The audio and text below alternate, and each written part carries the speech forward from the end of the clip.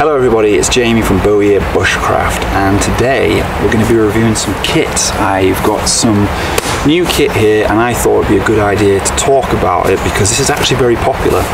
So what I have here is made by Hammocks, and it's the DD tarp 3x3 meters. Let's just read through some of the spec on here. So size 3x3 meters, colour I went for the coat brown, polyester. It includes 4 guy ropes and 4 pegs. I didn't bring them out. Attachment, it has 19 attachment points, and that's kind of its selling point, the fact that it's a square 3x3 tarp that has 19 attachment points, because as it says on here, allows for multiple setup configurations, which is what made me want to buy it, because there's all sorts of really nice configurations I'm seeing. However, today I'm actually going to be using it because I've got I've got a small group coming. I'm going to be teaching them some bushcraft skills, and this is actually going to be a base camp. So I won't be doing a fun configuration with it today. However, I will do some videos on that. I also won't be explaining how to set up the tarp necessarily, or I'm going to film it. Because that's going to be a later video that I want to focus on different configurations, whereas today, like I say, I'm going to be actually just reviewing this bit of kit and giving you my thoughts on it. So I suppose my first thought is it comes in a nice bag.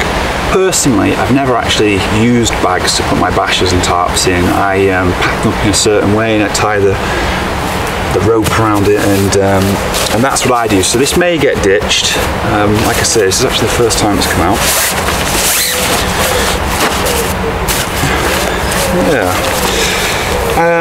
So yeah, DD Hammocks, actually I think I'll first just talk a little bit about that. My experience with them in the past is when I was about 17 or 18, they were very popular with us bushcrafters because they came out with a hammock. I think it was a tropical hammock. I can't remember its exact name. I sold mine because I simply don't like sleeping in hammocks. They're just not for me. I can get a good night's sleep on the floor, and I never got into hammocks.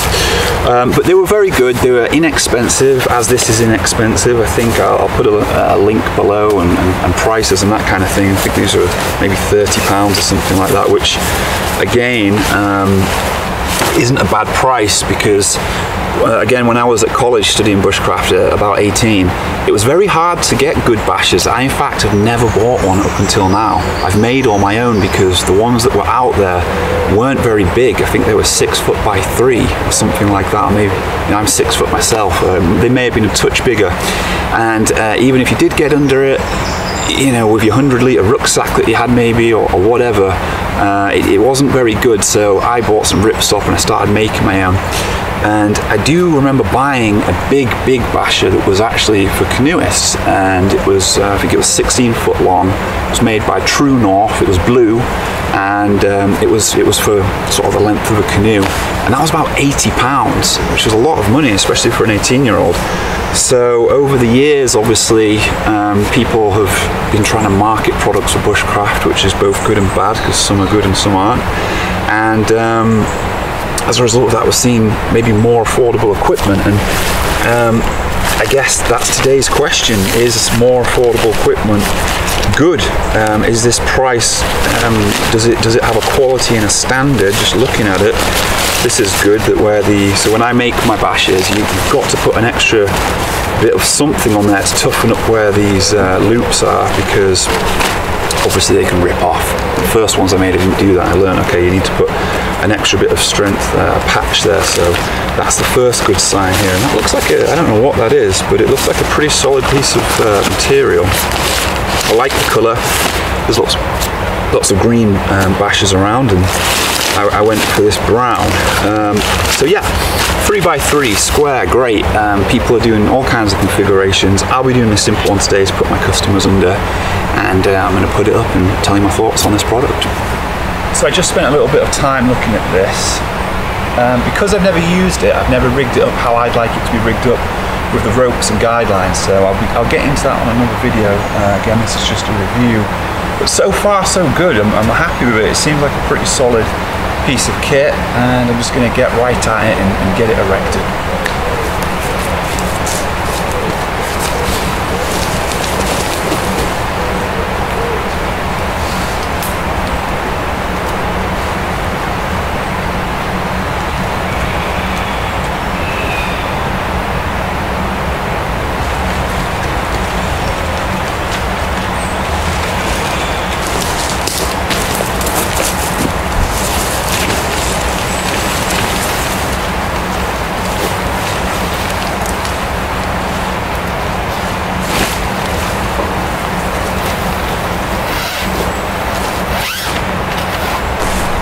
Okay, I've potentially already found something I don't like about it. These loops here hang quite low.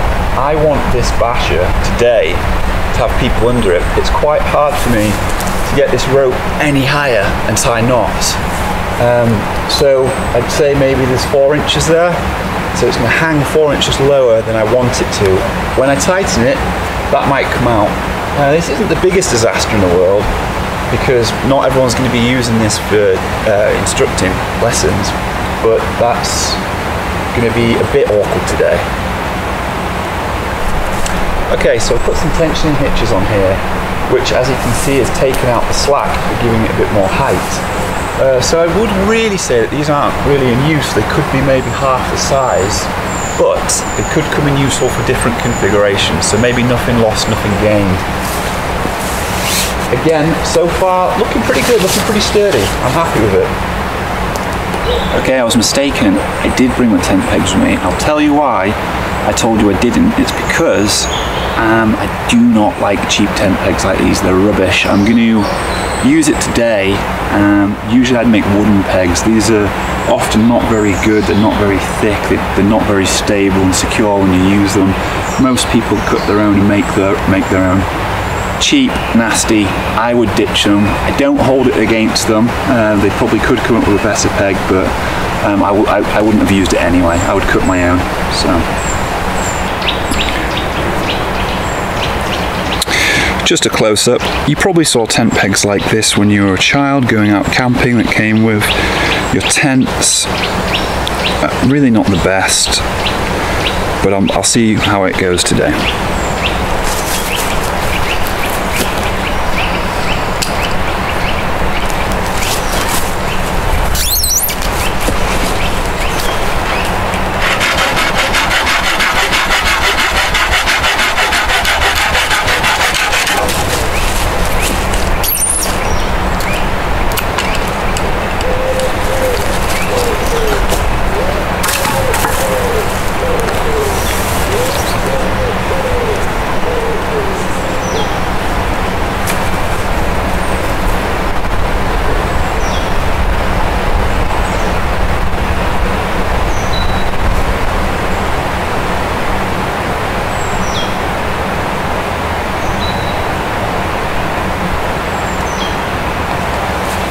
I suppose it's worth noting that it doesn't come with the guidelines attached to it, so you have to put those in yourself, which is perfectly normal.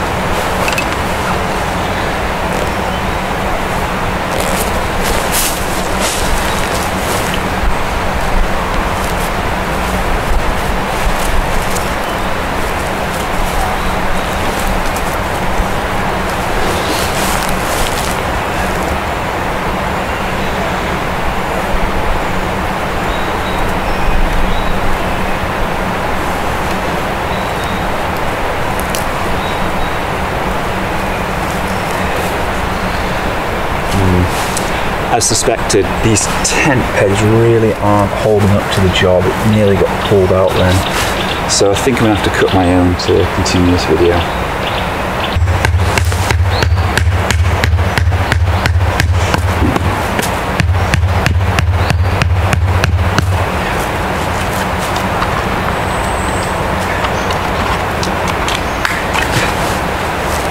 Okay, so instantly better. These, look, pulls it straight out. Silly, thin little pegs. This is going to have a lot of tension on it. So it needs to be something that's up to the job, and they aren't.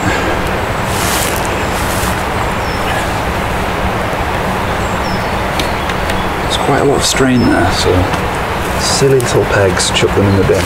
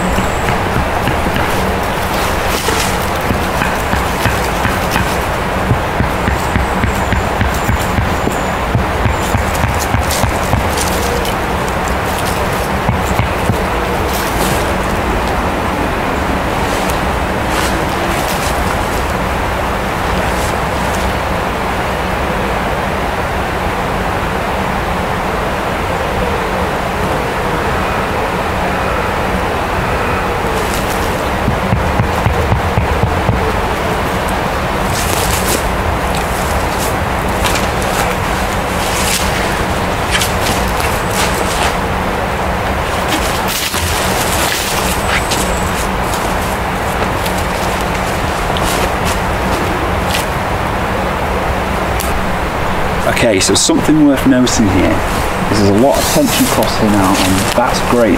This is straight, it's flat, there's a slight crease there. That's not the tarp's fault, that's just the angle of my guy lines there. So what I wanted to say was, when I was looking at the DD tarp here, I noticed some of their bashes were sagging. If you go look at people's days out that they post on certain groups, some people, if I'm honest, are a bit sloppy when they put their bashes up. Maybe someone's not shown them, they thought, oh, it's something that's easy to figure out, and it is. But go watch your video, like I said, I will make one.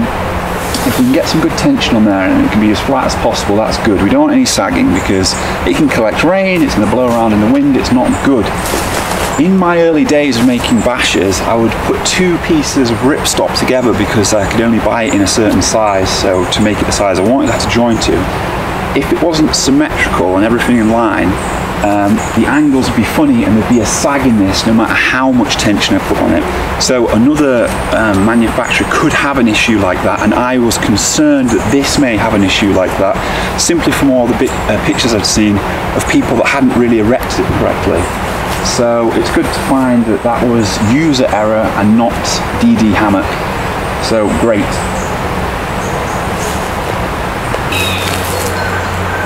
Okay, well she's up, and what are my thoughts? Funnily enough, my first thoughts was actually 3x3 is not as big as I thought it was. That's obviously my own fault. Yeah, I kind of thought it'd be bigger, but I guess the question is, you know, should I tell someone to buy one? Probably won't buy another, to be honest. Maybe if they do smaller sizes, and I think they do, I think it's a good enough quality to buy as bashes for students coming on courses. As a group shout today, I've only got 3 people coming down, but it'll be okay, I suppose. I think that it's of an okay quality. I'd have to test it for a little bit longer, see how it holds up in wind and getting thrown around and in your rucksack and all that kind of stuff. Nothing's torn when I've been tying knots to it and putting tension, and there is quite a lot of tension under all of this actually. I really give it put it under a lot of tension. So overall I'm happy. I think it's worth the money. I think maybe everyone should have a go with one. Maybe a good place to start. Yeah, I'm happy with it. Again though, I wouldn't say that I'm amazed with it. I think it's just an okay piece of kit that really reflects its price, and I think that's fine. I think there's nothing wrong with that. So maybe go give it a try. There's a few different colours, and I did buy it to try some of these other configurations. Now seeing the size, I'm a bit not sure about some of those because I'm 6'2" and I'm just a bit not sure. So we'll get to that in a later video though, when I do one on the bashes. And yeah, overall I'm relatively happy with it. So I hope that this review is of some interest to you and you found it a benefit. I'm going to be doing reviews on other bits of bushcraft equipment. I'm not going to be a review channel, but I will as we go along and I come across new bits of kit, may as well give my thoughts and opinions on it. So thank you for watching. Please like and subscribe, and we'll see you again.